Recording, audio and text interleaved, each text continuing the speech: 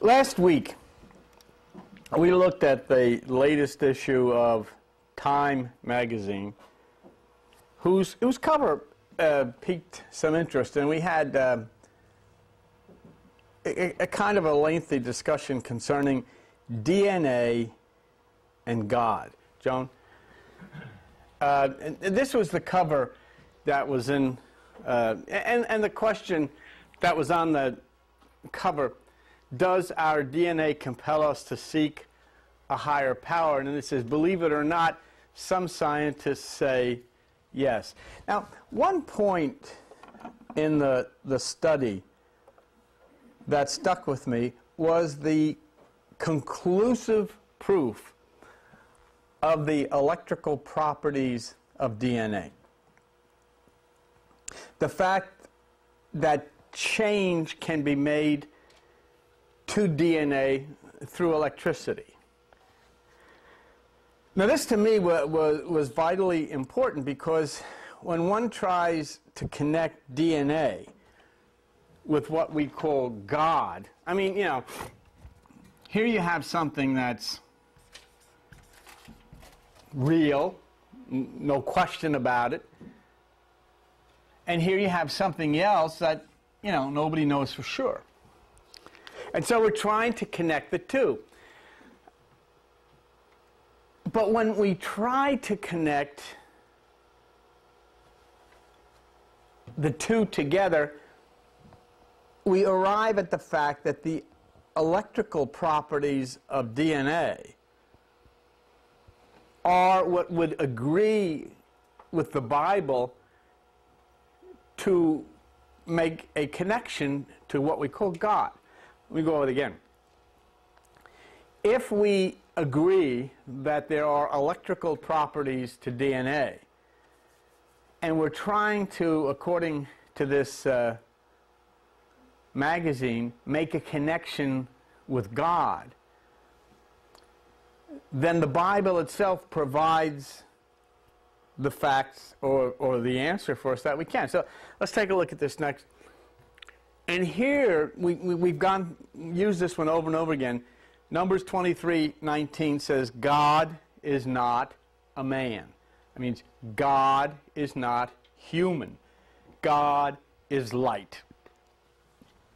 So what that then says, we know that DNA has electric properties, and here the Bible is telling us God is light, or God is electric.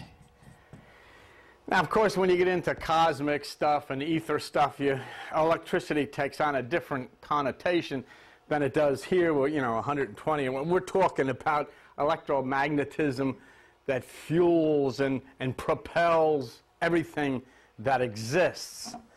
So the Bible then is expressing itself as this type of a document, that what we call God is not a human being. Okay?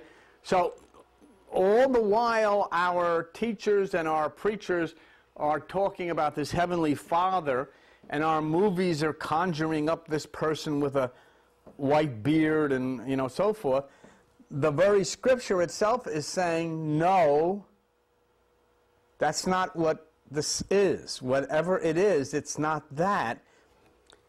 It's light. It's electricity. Now, the other thing that the Bible says that's interesting about us is that we are created in the image and likeness of this. All right. Now, what we've tried to do, or what religion has tried to do, is make what they call God created in the image and likeness of us. But the Scripture says, no, we are created in the image and likeness of this, meaning we are light, we are electricity.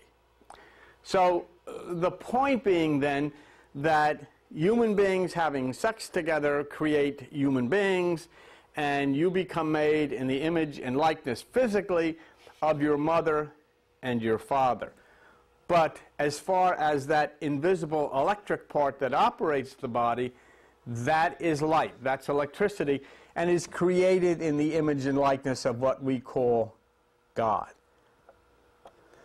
Now, DNA, as we learned in studying this, and you can take that down, DNA has two aspects to it.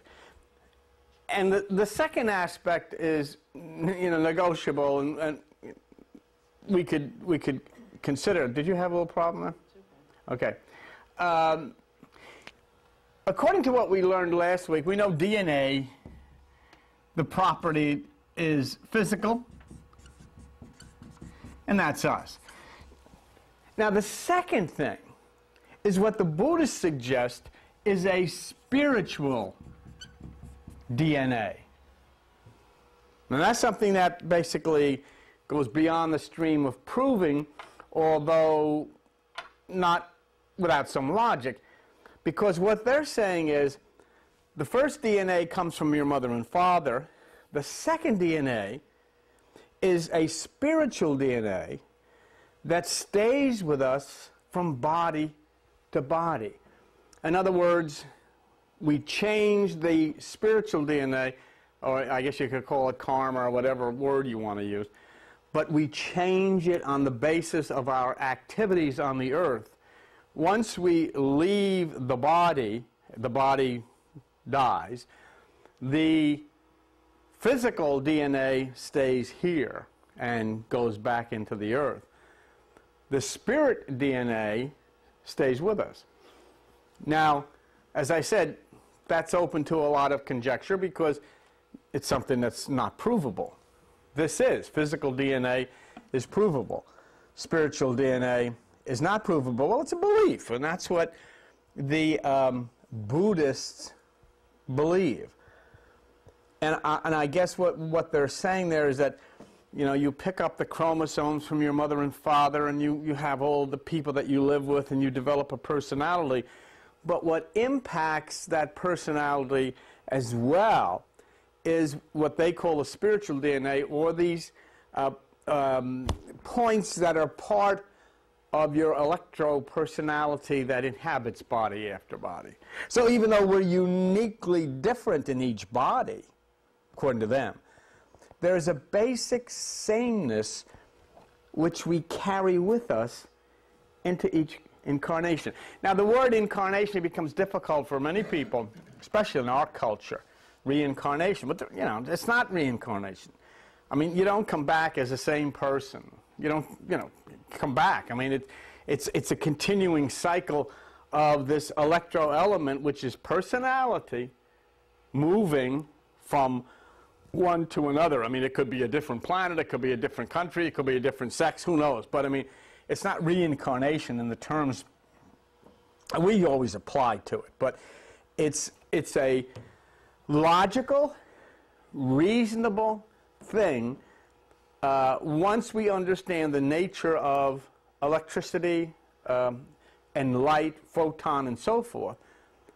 Once we have looked at the scientific experiments, laboratory experiments with photons, to realize that it is absolutely 1,000% impossible to kill that photon. You can't do it. They've had major teleportation experiments, which I didn't bring me copies of tonight, but maybe we continue this, we will. Major teleportation experiments in which they take the photon property and destroy it, only to find it showing up 3.5 feet away. Now, 3.5 feet has always intrigued me, but it shows up 3.5 feet away. They did it in Europe somewhere, I forget what country, and they did it in California.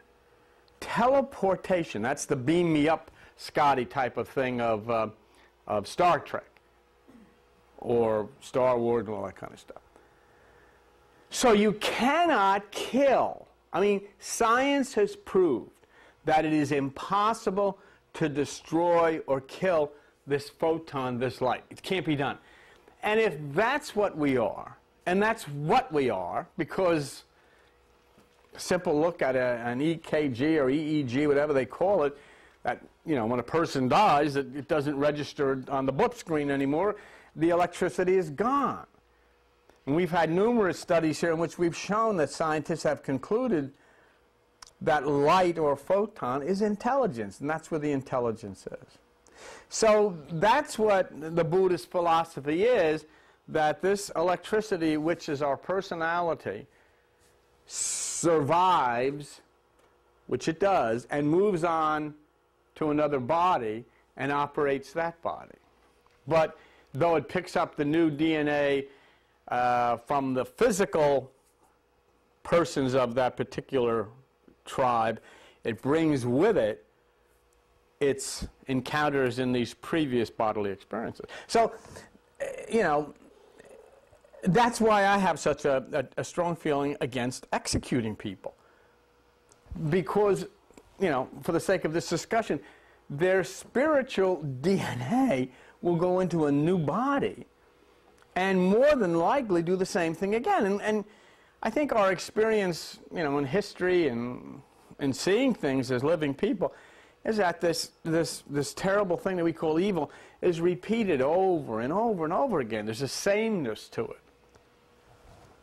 Now, the Time magazine article that we showed you there was not equating DNA with God, but simply asking the question as to whether there is a gene in each one of us that draws us to God. And that fits with the way, you know, in my mind goes, because basically DNA, and you know, and I wouldn't call what the Buddhists are talking about spiritual DNA, although I guess it's acceptable to refer to it that way for conversation's sake. But I accept this because DNA is a physical element that really has nothing to do with the electrical person that we really are. It's DNA is strictly physical. Now, we just came off a study, too, over the past couple of weeks of the ancient Coptic Gnostics from ancient Egypt, and the book, it's a strange mystical book which has given us a lot of stuff to chew on, the book of I-E-O-U. What was interesting about that is that this legend from the most ancient times of Egypt identified the name of God, which is something, you know, we don't even have a name in Christian circles for God. But they identify God's name as I-E-O-U. And what's interesting about that is the fact that I-E-O-U are international symbols that stand for the same thing throughout the world. And here in the overhead that we've shown before, we'll show it to you again. I is electricity, the symbol for current. E, electron. O, ohm, resistance. U, uranium, Uranus, the symbol for internal energy. So we have electricity, current, which flows through the body. Electron, which, you know, part of the atom which makes up our bodies. Ohm, which is electrical resistance, and that is part of the elements of energy flowing up the spine, which must be resisted by the 7 seals to arrive at the brain at the right current. And U, the symbol for internal energy. So that would be the name of God. That's the name of us. Current, electron, electrical resistance, internal energy. And that is given as the name of God. So not only does the Bible in the Old Testament say God is light or electricity, but this most ancient document names God as I-E-O-U, which are the international symbols for what we just covered. God is light, invisible, subatomic electrical power, and since we are made in the image and likeness of God, that's what we are. Not your physical body. But because of our attachment, and you can take that, and we have an attachment. We were just talking about this a moment ago. We have really a terrible attachment to superstitious religious doctrines and principles. And I would repeat that. Superstitious religious doctrines and principles. And since we have such an attachment to them, and they have such a hold on us and our families, we're never able to think in terms of what and who we truly are. We're not allowed. We can't even discuss it because we run the risk of alienating our friends, alienating our family, being drummed out of the church and all this stuff. We're not allowed to question it. We just have, if we raise this stuff, we're, oh no, you can't think that way. And it causes all kinds of bizarre behavior.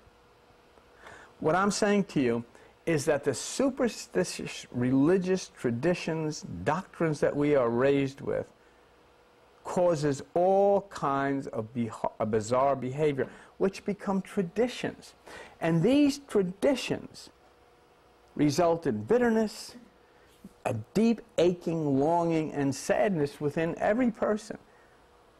I received an email from someone who was deeply saddened by the fact that her mother, who was suffering from cancer, was being sent home by hospice.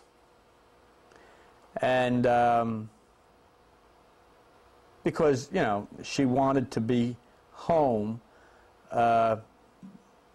when this day came where she might die. Well, she wound up being home one day and she died. Now, the person writing the email, who was her daughter asked for prayers. Her mother was brought home. Within a day, she died. Or at least that is what I was told. Now, I add that because we have never, ever, because of religion, we have never, ever been able to assess what death is or what happens to our loved ones. We're not allowed. I said before that because of our connection to religion, we're involved in bizarre traditional behaviors. So we're forced to end a particular relationship. It may be with a mother, a father, a brother, a sister. But we must end that relationship with a nonsensical encouragement that, well, he or she is in a better place. You know why they say that? Because there's nothing else to say. Nobody knows what to say. So they say, oh, she's in a better place. Or, don't worry, God needed a cook up in heaven, so it's bizarre stuff. But that's the limit of what we're allowed to think. We don't question what happened. Where did that person go? This person I love so deeply, where are they? Because God needed a cook? And when I'm telling you, I personally experienced. My father was an interior decorator for Macy's and Bamberger's. And when he died, when I was in the, very young at the time, in the funeral parlor, people would come in and say, well, God needed an interior decorator up there. I said, boy, I don't want to be one of those. And, I don't want any part of this. But that's crazy. And it is bizarre. But that's as far as we can go. There is no common sense ever found between religion and reality. There is no common sense between religion and life or religion and death. There's no common sense. I myself, just had an experience with Joan. We both went through it. I lost my sister of many, many years. And it prompted a deep sadness. Emotions run high in every family when this occurs. The feelings become very, very difficult. My sister was 79 when she died. Died of lung cancer. And I knew her by the person inside, but it became more and more difficult for me to realize her as this person I knew because of her physical appearance. I mean, this girl was a tower of strength to me. in the early years. And quite frankly, and without getting into all kinds of stuff, if it wasn't for her in her young years, I wouldn't be here now. That's how significant she was. So after she died, you know, I went through pictures, and I saw her as a young person.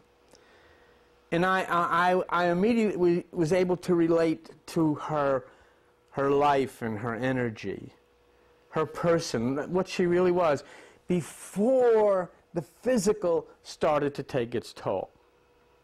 And I don't just mean getting old, and I don't just mean, you know, cancer. I mean the things that we're exposed to, the food that we're exposed to, the air that, you know, all of the different things that impact on us and do things to us and cause things to happen inside of us, the things that we're encouraged to take part in by the advertisers and all that stuff, they take a terrible toll. And so what I found, what I hadn't seen her really in such a long time, to where I knew her as I really did when she was there for me. And it brought me to a point of coming to grips that she always was this person portrayed by a body, and not any different really because of this age or cancer. But obviously her light, her spirit had been really racked by what went on the outside. So when I think of her, I think of her personality, who and what she was. And I see it in a picture of youth before it took the toll.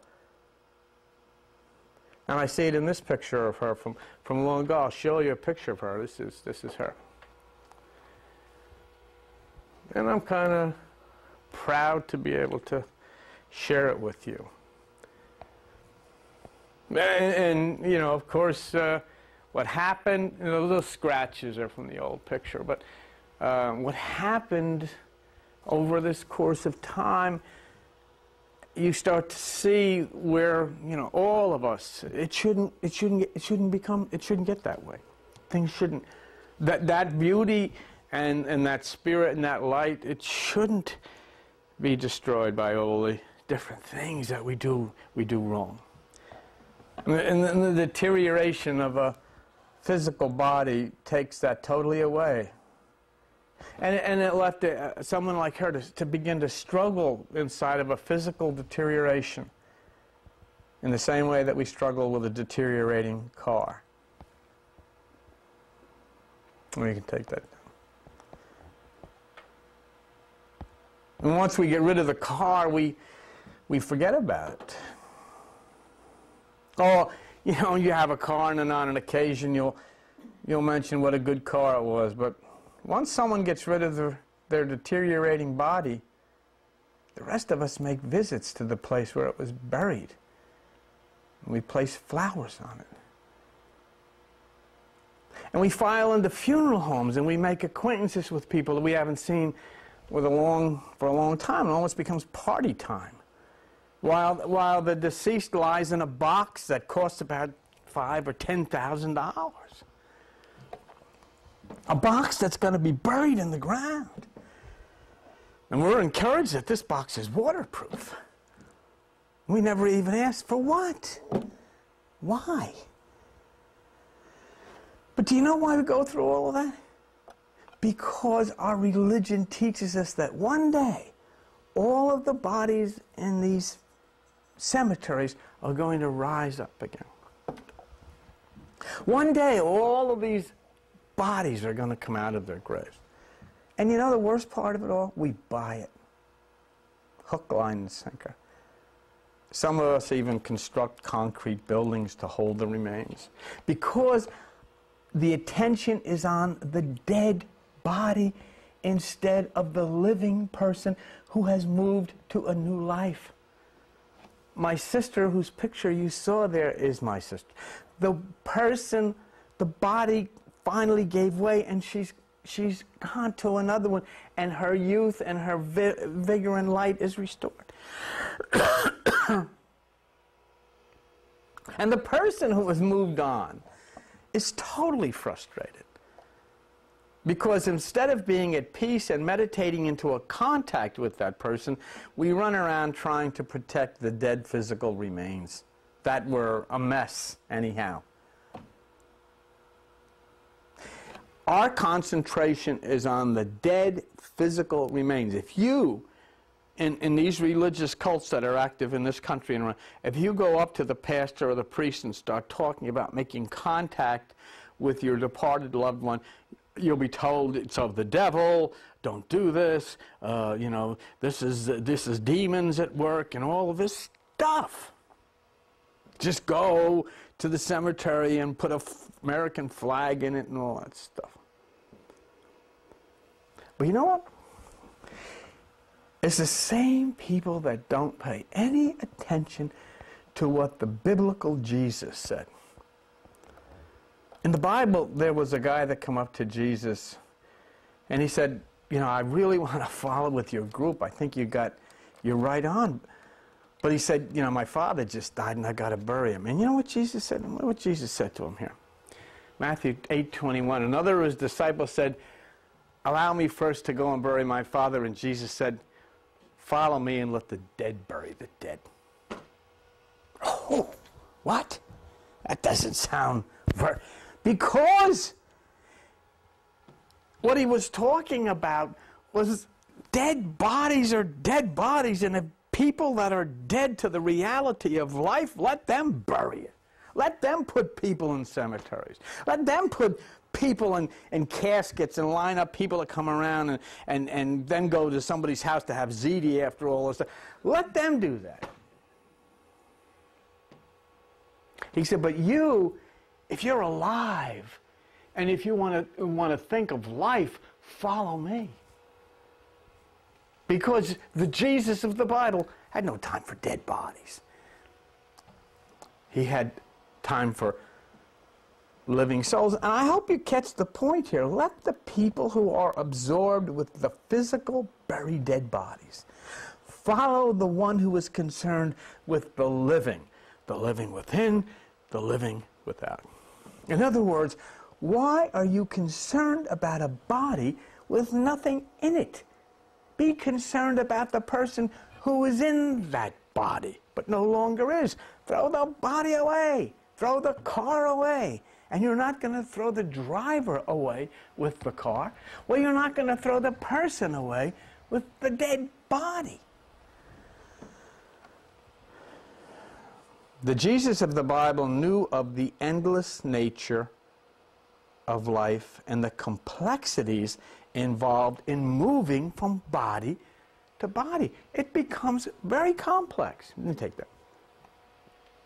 You're in this body, and then this body wears out, just like your car, and you say, I got to get a new car, and you're in this thing, like what happened to my sister, what's happened to your family members. I got to get a new body, I got to get out. It's just terrible. Can't live like this with this kind of body. And so you're into another one. And there you get into the new chromosomes of the family, and you bring along, through your electroperson, your personality into this. It becomes very complex. And there was an interesting thing happened in the Bible. Jesus and the guys came along this guy who was blind. He had been born blind. And his disciples said, who sinned that this man, was it this man or his parents that he was born blind? Is that interesting? Here's religion and Christianity. They don't believe in reincarnation or, you know, any of this stuff. You know, they say, oh, you die, you shoot up into the heaven. That's not what it says here. Who sinned? Why was this guy born blind? Did he commit a sin? You see? In other words, in a previous existence. Or was it his parents? Were they messed up the genes or something? And Jesus said, no, it's not that. It's not him, it's not his parents. It's the works of God should be made manifest in him. So in other words, he leaves up in the air with a statement that, whether you want to call it synchronous, there is a purpose somewhere of this guy being in this defective body. But there's no doubt that the discussion centers around the person's activities and those of his parents before he occupied his present body. In other words, what's being discussed here is what happened before he occupied his present body, because he was born blind.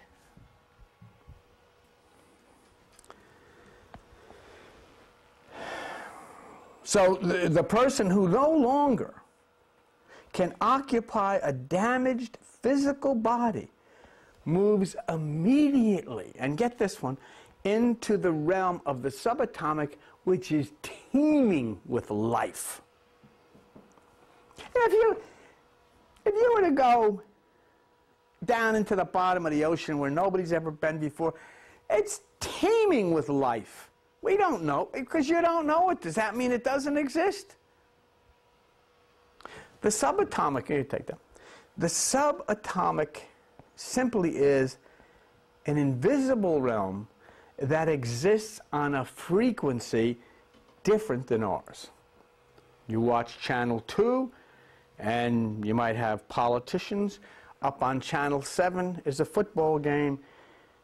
And if you're watching the politicians, you can't see the football game unless you're able to get to that frequency.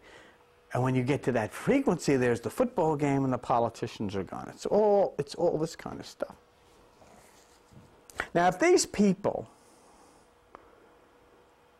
and this is where, if these people that we suppose to be dead, such as my sister and other newer, are indeed living, can they respond?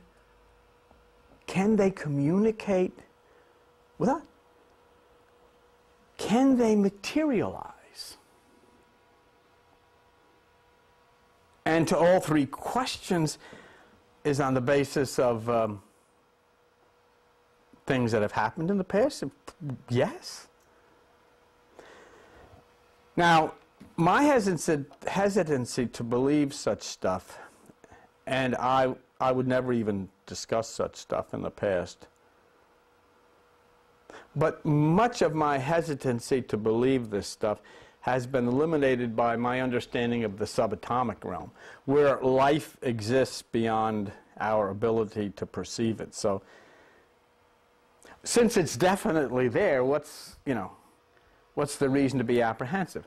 I mean, most people, they go to church and they'll tell you about the spirit and all this stuff, but they have no concept of what quantum physics is. The study of the subatomic, the invisible, the power, the intelligence that's there. They don't even know it's there. But if the person that we think is dead is definitely there, then what is the reason for us to be obsessed with the dead body that we're throwing away? And I don't care if you call it a cemetery or if you put stones on it with pictures of angels, you're throwing it away. You can't keep it around because you'd get sick. So you throw it away. Now, over and over again, I have showed you scientific experiments by prestigious scientists showing that thought, do you ever have a thought? Love, fear, it's not in the physical body, but it's in the non-physical electral person. In other words, everything you are is not in your body, but in the electro person, which you are, that operates the body. The computer's up here, but somebody has to operate the computer. Somebody has to program it. You're doing it here. I'm doing it here with this. If I raise my hand, it's because the person who I am has decided to do that. It can't go up unless I decide, because it's just stuff. There was a very famous scientist by the name of William Crookes, C-R-O-O-K-E-S, and he lived from 1832 to 1919. He was an eminent scientist. He has received all kinds of awards in the fields of science. I'll show you his picture. I'll show you his picture of the guy here. That's him. William Crook. You ought to write that name down. And if you're interested in this stuff, you ought to go on the internet and mess around with this. This guy was one of the most respected scientists of his time. And he took it upon himself to study something that was very taboo in England. It's taboo right now in the United States. The paranormal. He looked at reports from mediums and people who communicate with the dead and seances and all that stuff. And he said, I want to check this out from a scientific standpoint. Now, most people expected that wasn't Mr. Crookes. You know, this guy was knighted by the King of England as a Sir William Crookes. But most people expected that he would return and support the religious position of the Church of England, and that all of this was the devil and against God and quackery. And that's what he had initially said when he started the investigation. William Crookes said, well, you know, when you mess around with discussing spiritualism, there's a lot of room open for trickery and stuff like that. But you know, the strange thing happened. What he did was to prove the existence of life beyond what we know as death. And when he published his results, he was set upon by the scientific community as well as religion, and they ripped this guy to pieces.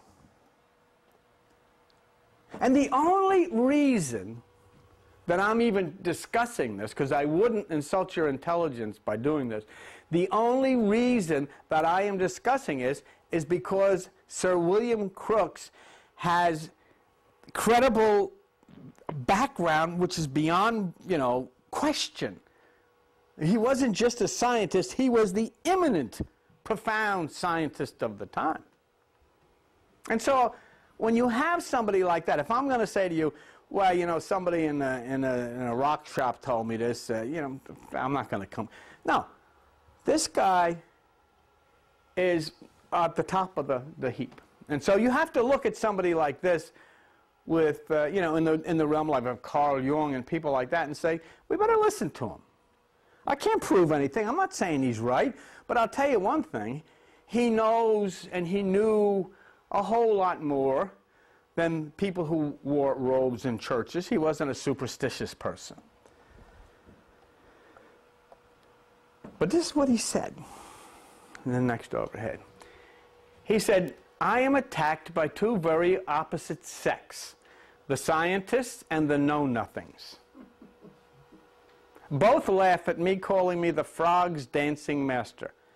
Yet I know I have discovered one of the greatest forces in nature. And do you know what that force in nature that he was talking about he discovered? Life, living people who we think have died. That was the scientist, William Crookes. The scientists were calling him nuts, and the know-nothings are the religious people. And he says, in spite of everybody screaming at me, I know I have discovered one of the greatest forces in nature. You can take that now. Now, in order to consider William Crookes, and this is where I come from, and you know that, and if you've ever come here before or whatever, I never do anything or say anything unless I will give you the credentials that you can decide whether the person is credible and reliable or you decide he's a kook. You've got to always look at a person's credibility. As soon as somebody tells me something and I say, well, what are his credentials? And I say, well, he's a graduate of this theology school, I'm gone. I don't want to hear that. Here's a guy who is finding something in seances with mediums, etc., and the religious world and the rest of the scientific community is attacking him. And you know, I can understand why. So let's look at this guy's credentials before we decide, and you'll decide whether you think that we should listen to him. We'll look at him. William Crookes was born on the 17th of June, 1832 in London. He studied at the Royal College of Chemistry and became one of the most important scientists of the 19th century, both in the field of physics and in chemistry. He combined private experimental research with business. He also edited several photographic and scientific journals. Having inherited a large fortune from his father, he devoted himself from 1856 entirely to scientific work of various kinds at his private laboratory in London. You can do the next one. In 1861, he discovered the metallic chemical element thallium. He discovered the metallic chemical element thallium. So he must be pretty smart. This led him indirectly to the invention of the radiometer or radiometer in 1875. He later developed a vacuum tube, the precursor of the X-ray tube. His studies of cathode rays were fundamental in the development of atomic physics. He was knighted in 1897 and received the Order of Merit in 1910. He was a Fellow of the Royal Society, becoming its president between 1913 and 1915. Now, would you say he seems like a credible person? Do you think that his background scientifically, especially given it back in the 1900s, that he's credible? I would think so. I would think that on the basis of his accomplishments in science, he is someone who should be taken seriously. But in the case here, he's going against religious beliefs, and that is not politically correct. And thus, he has these people coming against him as they would today. See? In other words, he was a wonder. I mean, look, the precursor to the development in atomic physics and the X-ray tube, and he'd made all of this stuff, and he was brilliant, brilliant, brilliant, brilliant. But suddenly he starts talking about the reality of those we think of as being dead, of being alive and materializing, and he is instantly considered a nut because the religious people have been offended. The traditions have been, you know, torn down by this guy. Okay, let's take a look at what he did. William Crookes, as a scientist of international repute, decided to investigate spiritualism. He was initially very skeptical about it. He explained the reason for his inquiry. I consider it the duty of scientific men who have learned exact modes of working to examine phenomena which attract the attention of the public in order to confirm their genuineness or to explain, if possible, the delusions of the dishonest and to expose the tricks of deceivers. So all he's saying here is, look, I'm not taking a position. I just think, I mean, so many people are attracted to this stuff that I want to look from a scientific standpoint and see if there's anything to this. And if there's not, if it's a bunch of trickery and quackery, you know, I can tell. So as you can see, he goes into the work with an open mind. And as a scientist, he's either confirm that communicating with those who we perceive as dead is genuine, or he's going to expose the others as delusional or dishonest. Okay, let's take a look. He began by studying one of the most famous mediums of all time, Daniel Douglas Home, and was soon convinced that Home was endowed with a powerful psychic force. Many believed that Crookes would expose the phenomena he witnessed, but this rapid conversion to the ranks of believers surprised the public and shocked his scientific colleagues. Yet he undertook all his experiments under strict scientific conditions. In other words, This is something we don't want to believe.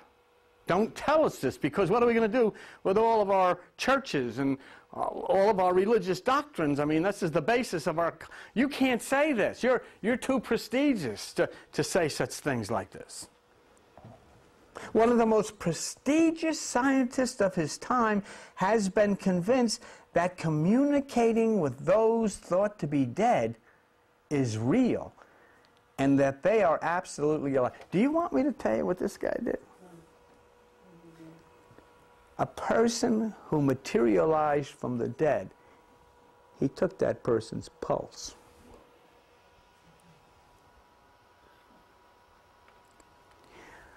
You want to say the guy's a nut? But you know what? You know doggone well he's not. What do you do with that? If you said, somebody comes to me and says, you know, Bill Donahue down here in Forked River, he took the pulse of a dead person. You say, yeah, I know, I heard about him. You can't say that about this guy. You can't say that about this guy. Next. The experiments that made him really famous were with the medium Florence Cook, at the time only a teenager. Through her mediumship, there occurred a series of materializations of the spirit of Katie King, which lasted 3 years. Just before the spirit stopped appearing, Crookes obtained a total of 44 photographs, among which were, according to him, some inferior, some indifferent, and some excellent. And I'm going to show you some tonight, a couple of him standing with this person. It's amazing.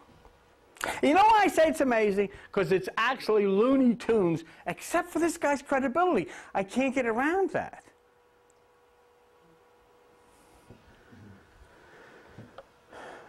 Let's go next. When Crookes started to report about his experiments to the scientific community, he found unrestrained hostility. He was even accused of complicity with Florence Cook and of having an affair with her. Yet he never changed his mind about the reality of spirit phenomena. In his presidential address to the British Association in 1898, he said the following: 30 years have passed since I published an account of experiments tending to show that outside our scientific knowledge there exists a force exercised by intelligence differing from the ordinary intelligence common to mortals. I have nothing to retract. I adhere to my already published statements. Indeed, I might add much thereto. Sir William Crookes died in London on the 4th of April, 1919. I have nothing to retract, he said. And it certainly would have been easier for him to do so. Here's a man whose credentials as a renowned scientist are beyond question. Yet because he dared to go where others fear to go, he was attacked. Religion has such a tight control over the minds of people. And it was even worse then, that someone as brilliant as William Crookes cannot be listened to when he says he has proof that people who we think have died are actually very much alive. You would think that would produce great joy to come from a scientist. But instead of listening to a person of such stature as William Crookes, you can take that, the people instead chose to listen to the robed ones and their aligned power politicians. And so you see what we've lost. People, you know, we've lost the very ones we love so much, not because they are gone beyond our ability to communicate with them, but we have lost because we have chosen to live our lives in the fears religion has placed on our heads. And we're going to get back to William Crookes' contacts as well as some others. But first let's look again at the event of death and where and how a person would leave. How would it happen? Do we have any proof of that? I want to go to a subject we covered before, but one that becomes very important when we discuss this matter of how someone leaves a broken body at what we call the time of death. This is a Time magazine article, and it says the O spot for out of body. An out of body experience, scientists believe, they know why. This is something called the right angular gyrus of the brain. And it says here, ticket to ride. A shock here can launch the mind on a short, strange trip. Shamans teach that out-of-body experiences are best achieved through meditation, reflection, and transcendental calm. Scientists believe they have found a less celestial source, the right angular gyrus of the brain. The new thinking is the result of the case of a woman, 43, who was undergoing treatment for epilepsy originating in her brain's right hemisphere. A team of researchers at the University Hospitals of Geneva and Lausanne, that's in Switzerland, wrote in Nature last week that to pinpoint the problem, it implanted electrodes in the suspect region to record seizures and used a weak current to map the brain. The doctors and the patient then got a surprise. I'm going to go to the next one. When the current was applied to a particular spot, the woman experienced a sense of lightness as if she were floating above herself. More remarkably, she seemed to see part of her body as if she were viewing it from the ceiling. When the doctors asked her to move her limbs, she experienced other illusions. One arm seemed shorter, her legs seemed to fly towards her face. If she closed her eyes, her upper body flew toward her legs, and all this kind of stuff.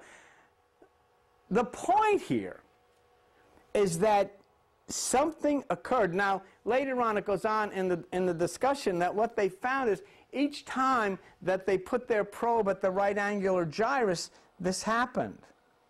That she had this situation occur where she would be up on the ceiling again. And when they took it off, she's down in her body, and they put it on, and she was up on the ceiling again. And there was some kind of misfiring. Her sensations were caused by a failure of the brain to integrate tactile sensations. Transient out-of-body experience can occur in anyone, but one glance around and usually come back to the brain again. But the point being that there is a way that almost like a little electric door opens, and when this thing is stimulated, the person inside the body is out, and this person found herself on the ceiling. So we have a situation, you can take that, where the phenomena of a person actually getting out of the body is proved. I never put a whole lot of faith in that because nobody could prove it. It's proved. When the right angular gyrus of the brain was stimulated, something happened to transport this person out of her body and up to the ceiling. Would it then be out of the question to consider that when the body no longer can support the person, that the right angular gyrus activates and that person leaves in the same way? Now the problem, Wall, is that in the New Age as well in religion, there's bizarre responses to everything. A lot of people who claim to be spiritual and are in the New Age movement are really involved in the same emphasis on the body as our religious people. That's what's so... The right angular gyrus that happened in Switzerland, that was stumbled on by these doctors trying to help this woman, does not mean that you should stick something in your head so you can have an out-of-body experience. You shouldn't. All it means is that science has found a door created by nature to provide an escape from a broken body at the proper time. But do you know something? People around the country who have seen that report from Switzerland about the right angular gyrus have already gone into business. And look at what's being sold. There it is. They're putting things to stimulate the electricity into the brain of the right angular gyrus. People are actually selling electrical stimulants to cause an out-of-body experience by stimulating the right angular gyrus of the brain, not knowing what in God's name could happen. I mean, these aren't doctors or scientists. These are crazy people trying to get a physical jolt.